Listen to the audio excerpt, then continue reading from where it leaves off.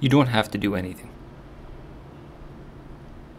The problem with telling ourselves we have to do it is it cultivates a victim mentality. So we want to find out just how untrue it is. We want to question it all the time. And it's never true. It's never true. You don't actually have to do anything. Telling myself I have to do it demoralizes me, and it makes me get resistant to actually taking action, because that inner need for autonomy, for free will reject being imposed. So let's just look for a moment here at I have to do it. So let's say there's something on the horizon coming up on in my day, and I believe I have to do it, and I'm telling myself I have to do it. Well, actually, if I had to do it, I'd be doing it right now, in the present moment.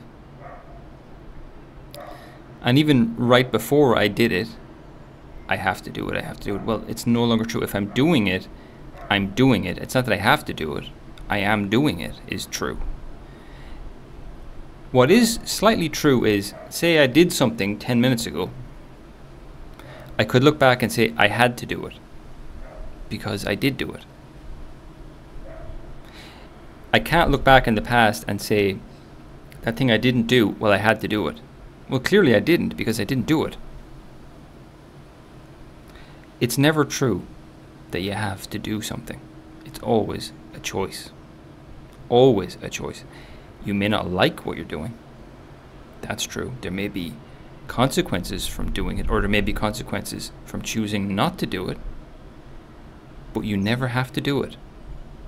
So it's so important for your mental health and your self-empowerment to catch yourself with that language of I have to do this. You don't. You don't have to do that essay. You don't.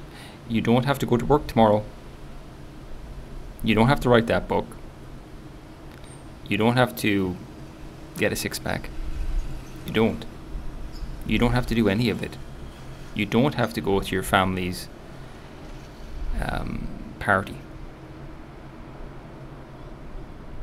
You don't have to go to that lunch with your old friend that you don't really want to go to. You don't have to go there. You don't have to do it. You don't have to do any of this. The problem is if you tell yourself you have to do it and then you go ahead and do it, actually, you're not getting any credit for doing it because you had to do it.